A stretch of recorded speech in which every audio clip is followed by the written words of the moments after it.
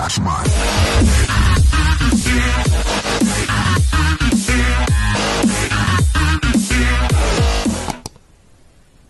Welcome back to Wally's World of Fishing. Today I'm going to review the Stingray XR3 Senior Hydrofoil. That's this little beauty here. Now before I make a long video about all the reasons why you should or shouldn't buy it, just let me tell you straight off the bat. If you're thinking of buying one of these, please don't. And here are the reasons why. I've got a brand new Ocean Master Enterprise 590 with a 175 Yamaha outboard on the back. Now keep in mind, I'm still running this motor in and it hasn't done 10 hours yet. So as I'm cruising along at 2000 RPM with this beautiful hydrofoil on the back, I noticed that I was getting an improvement of about 6 to 7 kilometers per hour at 2000 RPM. And the boat was planing much quicker and it sat nicely in the water. It eliminated the porpoising. I was absolutely wrapped. However, when I got back to the boat ramp and put the boat back on the trailer, I noticed the beautiful gold emblem was missing. And also the caps that cover the bolts on the front here. So when I got home, I sent an email to John at Stingray.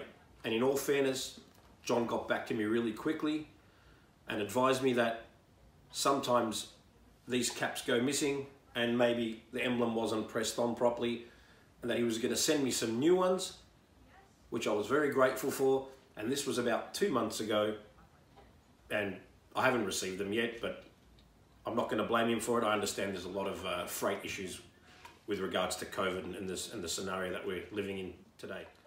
The second time that I took the boat out with this hydrofoil, I noticed the boat was handling in an unusual way.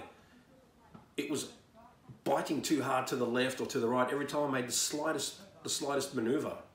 And when I got the boat back on the trailer, I noticed that the bolts at the front here had loosened up a bit and the hydrofoil was moving left and right on the motor here. So I tightened them back up. And took it out again. Mind you, I did send Stingray an email as well, and they advised me. I asked them if I should use Loctite to keep the bolts in position, and they said to me, no, you don't need to use Loctite because they have a nylock which comes with it. You just need to tighten down on them good.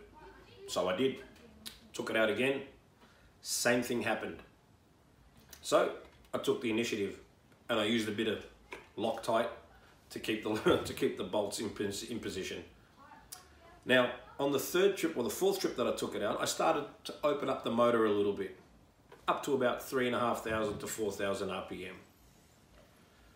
Now, believe it or not, it handled lovely. I really enjoyed it. Got on the plane quickly. It was sitting beautifully in the water. However, when I got back to shore and I put the boat back on the trailer, I noticed this big, huge crack here at the front of the hydrofoil. And as you can see, I don't think there's any coming back from this. And if it can't handle the speed of the boat at 4,000 RPM, then I just think this isn't a good quality product. So as you can see, this isn't a very good quality product at all. I recommend you stay clear of this XR3 Senior Hydrofoil. This is absolutely rubbish. I'm not bagging Stingray. The other products that I've used of theirs have been absolutely fantastic. However, this model in particular, coming straight from me, it is absolute rubbish. Please do not buy. Save your money. Invest in some trim tabs. If you can't afford trim tabs, save up for them and buy them when you can. This is another handy tip from Wally's World of Fishing.